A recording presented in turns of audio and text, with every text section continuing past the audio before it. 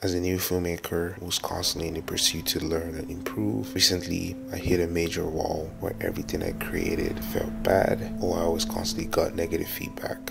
With the constant pursuit to see how I could get out of the funk, I realized I needed to make a mindset shift. And that mindset shift is called the do shit mentality.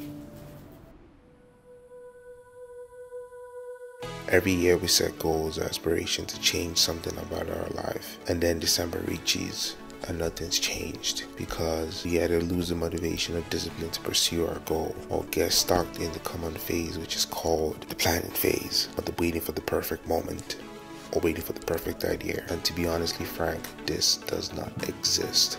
Forced myself to apply this mindset, and so far I've been able to make some major changes in my life, from putting myself in uncomfortable situations to meet other creators, posting content on YouTube to aspire and motivate other creators as well, to filming a destination wedding in Italy, or to take a huge try when it comes to building my own personal business. To do shit mentality is simple. Take actionable steps towards your goal every single day, or in other words, just do shit.